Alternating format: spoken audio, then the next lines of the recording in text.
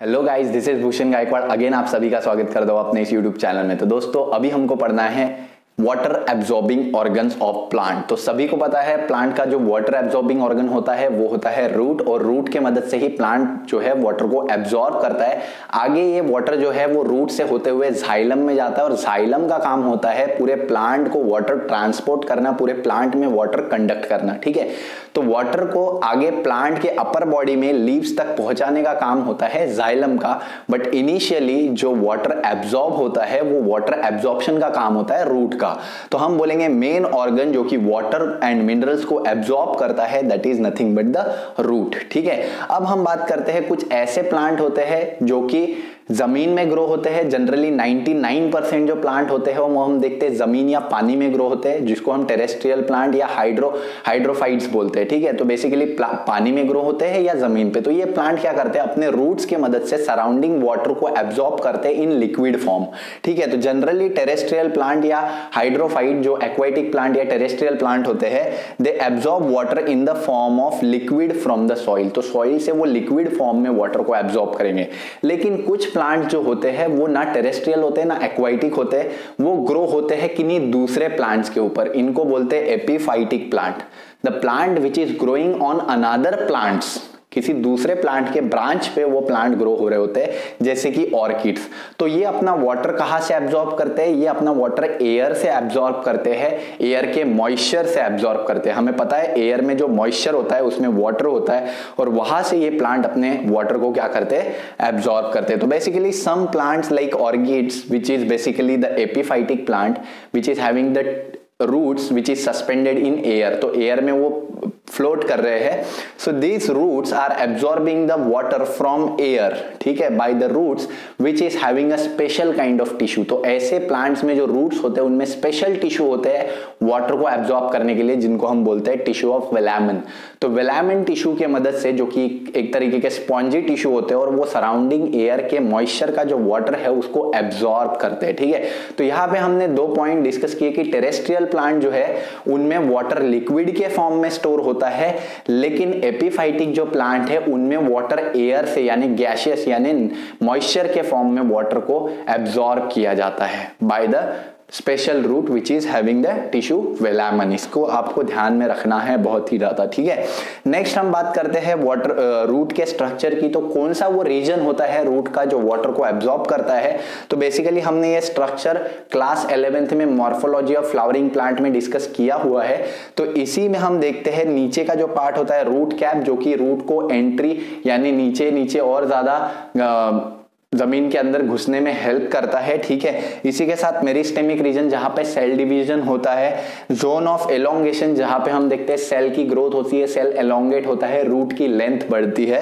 बाद में आता है that is reason of absorption, जहां पे हम देखते हैं रूट हेयर होते हैं। तो यही वो रीजन होता है जहां पे रूट हेयर्स ग्रो होते हैं, माइन्यूट छोटे छोटे ट्यूब लाइक स्ट्रक्चर जिनसे वाटर एब्जॉर्ब होता है। तो यही वो रीजन होता है जहां पे वाटर का एब्जॉर्प्शन होता है, मिनरल्स का एब्जॉर्प्शन होता है। आगे ये जो वाटर और मिनरल एब्जॉर्ब होते हैं उनको पास आउट कर दिया जाता है रीजन ऑफ मैचुरेशन, जहां पे जाइलम और फ्लोएम जैसे टिश्यू होते हैं। तो जाइलम में ये वाटर को ट्रांसपोर्ट कर दिया जाता है। अब ये जाइलम के मदद से जो है वो पूरे अपर प्लांट बॉडी को जो है वाटर सप्लाई देता है। ठीक है, तो मेन पार्ट कौन सा होता है, that is reason of absorption, जहां पे हम देखते हैं रूट हेयर्स डेवलप होते हैं। रूट हेयर कहां डेवलप होते हैं, जो रीजन ऑफ एब्जॉर्प्शन में आउटर सेल होंगे, आउटर सेल जो कि सेल वॉल आउटर सेल की जो लेयर होगी, रूट की जो आउटर कवरिंग होगी, उनमें जो सेल होंगे उनको एपिडर्मल सेल बोलेंगे। इन्हीं एपिडर्मल सेल को एपीब्लेमा सेल भी बोलते हैं। तो इन्हीं में छोटे छोटे हेयर लाइक स्ट्रक्चर डेवलप होते हैं जो कि रूट्स को एब्जॉर्ब करते हैं। ठीक है, वाटर को एब्जॉर्ब करते हैं बेसिकली। तो सबसे पहले हम बात करते हैं स्ट्रक्चर ऑफ रूट हेयर। एक रूट हेयर का स्ट्रक्चर कैसा होता है और कैसे वो वाटर को एब्जॉर्ब करता है। तो सबसे पहले हम बात करेंगे स्ट्रक्चर ऑफ रूट हेयर में कि ये जो रूट हेयर है वो रूट की जो आउटर कवरिंग होती है, रीजन ऑफ रूट हेयर यानी रीजन ऑफ एब्जॉर्प्शन की जो आउटर कवरिंग है, that outer covering is made up of epidermal cell which is also known as epiblema cell. ठीक है, and these cells having a cytoplasm which is showing the outer extension और outer protrusion। तो यहाँ पे ये जो cytoplasmic extension हमको देखने मिल रहा है, जिसके वजह से एक ट्यूब लाइक स्ट्रक्चर फॉर्म हो रहा है, जिसको हम बोल रहे हैं root hair. So root here is what, nothing but a cytoplasmic extension of epiblema cell. तो ये जो आउटर कवरिंग है रूट की, यहाँ पे आप देख रहे होंगे that black sales outer covering, ठीक है। So that black sales outer covering of the root is called as epiblema cell, और उन्हीं के साइटोप्लाज्म के एक्सटेंशन को हम बोलेंगे root hair, which is nothing but a tube like structure, ठीक है। ये 1 mm से लेके 10 mm, 1 mm to 10 mm long ये हो सकते हैं, ठीक है। ट्यूब लाइक होते हैं because they have to absorb the water. Next, ये कलरलेस होते हैं, अनब्रांच्ड होते हैं, शॉर्ट लिव्ड होते हैं, मतलब इनमें कोई कलर नहीं होता, कलरफुल नहीं होते, ये कलरलेस होते हैं, ठीक है। अनब्रांच यानी इनकी कोई ब्रांचेस नहीं होती, और ये शॉर्ट लिव्ड यानी बहुत ही कम टाइम के लिए ये जो है वो लीव करते हैं और उसकी जगह बाद में दूसरे सेल ले लेते हैं, ठीक है।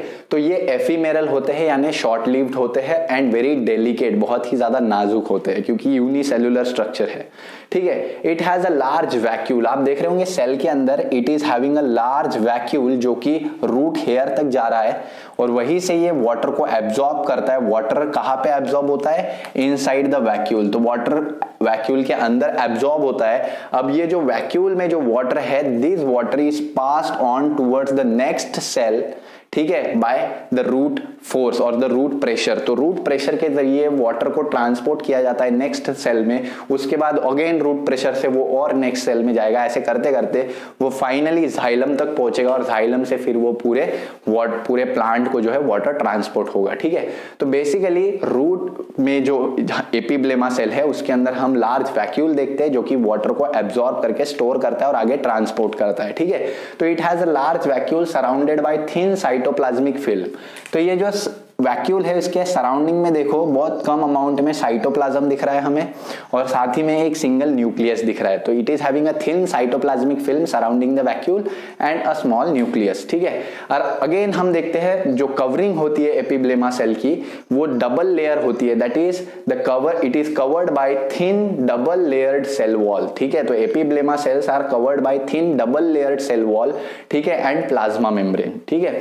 तो ये जो आउटर लेयर होती है सेल वॉल की, it is made up of pectin and the inner layer is made up of cellulose. तो आउटर लेयर पेक्टिन से बनी होती है, इनर लेयर सेल्यूलोज से बनी होती है। आउटर लेयर जो होती है वो फ्रीली परमिएबल होती है, मतलब किसी भी चीज को इन एंड आउट एंट्री देती है, ठीक है। So it is freely permeable, कोई भी आएगा अंदर कोई भी बाहर जाएगा, ठीक है, along with water molecule. But जो इनर सेल्यूलोज की लेयर होती है इट इज सिलेक्टिवली परमिएबल, ये सिलेक्टेड चीजों को ही एंट्री देती है इंक्लूडिंग वाटर एंड मिनरल, ठीक है।